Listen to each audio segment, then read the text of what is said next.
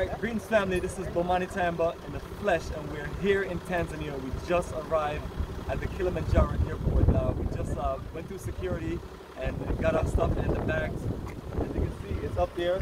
Our brother did a great job organizing all the bags so they're secure. It's not one of the buses where you have bags in a compartment because it's not a coach bus. So when you use these kind of buses like the Toyota Corsa, bags are on top. As you can see, it's very secure. So family, we're on the way to Arusha. It's going to take us about, how long is it going to take us to Arusha? 1 hour. And it should be a lot faster because there's no traffic and it's super highway, right?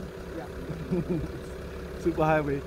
So family, it's going to be a wonderful journey and we're going to share with you all of the experience and everything and get you just a good feel of our experience in Tanzania as we begin to build this as a foundation energy and a foundation trip and things like that. So we're 14 strong and we're looking for you to join us next year, and that will be November 18th to the 29th. That means we're adding an extra day in Arusha since we get here late at night.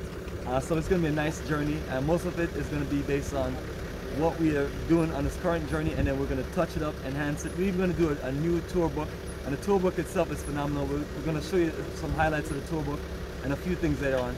So family, stay tuned, the journey continues. As a matter of fact, brother Eugene or Mali, you guys want to say something real quick?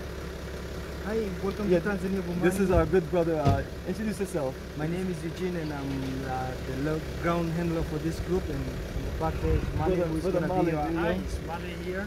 I'm going to be the guide and tour director of this flight. So welcome to Tanzania. How was the flight? The flight was great. 8 hours from Atlanta to Amsterdam, then a 4-hour layover, then 8 hours from Amsterdam to Kilimanjaro. So it was, it wasn't bad. Only issue is the mask. First impression about Tanzania?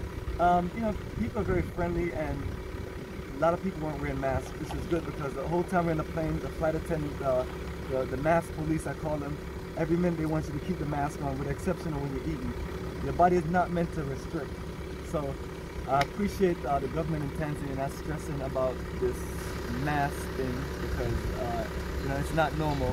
So, the energy of the people, even the guy inside that took my drone because I didn't have a permit, he's very nice and professional. And you guys have been just wonderful diplomats so far. And just appreciate you. Looking forward to us going business together, us doing this in the future. And together we can. Yes, together we can. Yeah. And so appreciate you. Anything else you want to say to our folks? No, we're very happy to see our brother and sister arriving home. This is like your home.